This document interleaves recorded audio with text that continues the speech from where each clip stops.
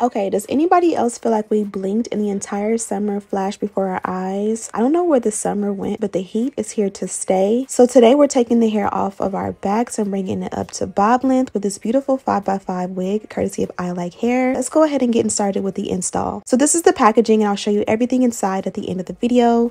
And this is our gorgeous queen here. She's going to be the star of the show. This is a 5x5 closure lace wig. It's kind of set as a glueless quick weave, and it's a side part. I'm super excited because I don't know if I've ever done a side part wig where the wig is literally shifted to the side. This is a quick look at the inside construction of the cap. As I mentioned, this is a 5x5 closure lace wig. It does come with the adjustable strap inside, which you can remove if it's not your jam. I'm going to go ahead and put her on, and you guys can see all of the bounce and body this one has. It's very much important. It's really the key that your wigs have bounce and body to it. This is a look at the hair texture as well as the parting space. I'm absolutely in love. I'm also going to show you what she looks like from the back, and you guys can see it's a nice blunt cut, but it's also tapered enough that it's not going to be too choppy. I'm super in love with her, and again, I'm trying to figure out how I'm going to style her.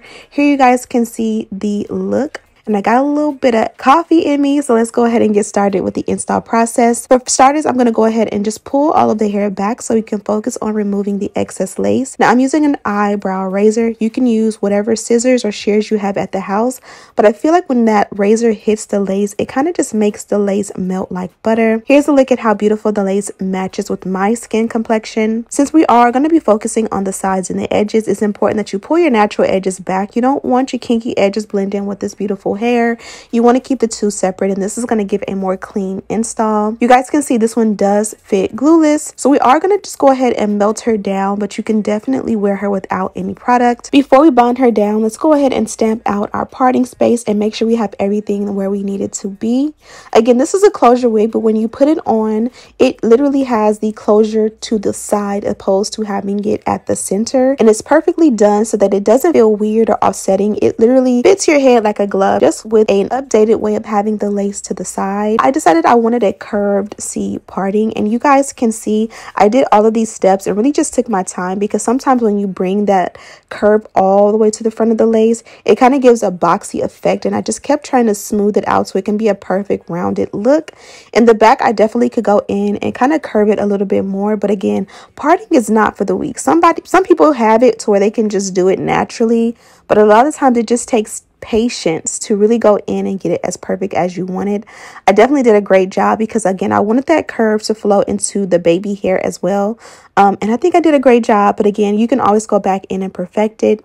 I'm going to take that black even spray to go in and just melt the lace along the hairline. I really wanted to fit flat and flush and everything to be smooth, and I don't want anything to move. I want it to be perfect, so I did that, and then I added the fan on top. Now, this is just a portable fan on a cool setting. It was literally undecent hours, so the family was asleep, so I didn't want to be rude and, you know, turn on the blow dryer. So the fan did what it needed to do, and I'm going to add the melt belt in a minute to help the rest of the way.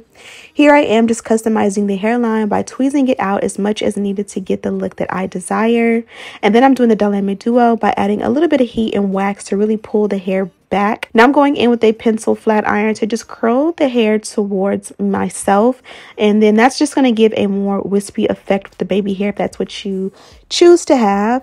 We're going to add a little bit of edge control on the base of the baby hair, and then we're going to proceed to swoop it to our liking. I'm going to take my time with this, and I kind of cut through the clips because this was a process. Sometimes you will do your baby hair and you'll get it in like 2 steps, and then there are times when it'll be like 20 minutes, 30 minutes. I've even had times where it's taken me like 40-45 minutes just to do baby hair. So definitely it takes patience. It definitely helps to have the right edge control and a little bit of heat, and also practice, of course. Now I'm going to go ahead and add the melt belt on top so that can just melt the rest of the way, and then I'm going to go ahead and bump the ends. On one side I bump the ends really tight. On this side I'm going to just do a little bit of a feather bang effect. You guys seen this wig came with the feather bang naturally, but I did go in and just touch it up and added a little bit more body, and that's something that you can achieve with a flat iron. And then with this side you kind of like brush it away and push it forward, and it gives, again, the perfect feather. At this point, I feel like everything should be bonded and melted and ready to go. So I did remove the male belt, and we're going to go ahead and just tint the lace. I'm using a cream foundation along the parting, and it's really stepping out that curve that I added. And then I'm going to take the complementary foundation powder along the hairline, and this is just going to give the hairline a more melted effect, as well as like an airbrush almost effect. And I kind of take it into the hair as well, and it just does an amazing job in making sure everything is perfect. And then from here, just touching up little odds and ends to make sure it looks exactly how I want it. A key for this is just to thin out the baby hair if it's too thick, and that's just going to help everything to be a lot more radiant. You also see that because I added the edge control only to the base, you can still move the baby hair and style it how you like. And this is the finished look. She's absolutely gorgeous. I love the cut, I love the body, I love the length. Here I'm going to show you guys what came in my package. Again, ILIKEHAIR did an amazing job. They gave us wig caps, they gave us a comb, and they gave us this little goodie pack that included your melt belt inside. Look how cute this is. This is perfect for traveling on the go. Here's a melt belt they included, and it does have their name on it. They gave us a baby hair brush, as well as these two little clips, as well as this rhinestone crystal clip with their name on it. And that's pretty much it. Be sure to check out this wig. I have a link to it in the description box, and I also have all the details on the wig I have here. She's absolutely gorgeous. She doesn't need any customization. She's perfect and ready to go. You can definitely wear her glueless if you choose. Thank you guys so much for watching, and as always, I'll see you in the next one.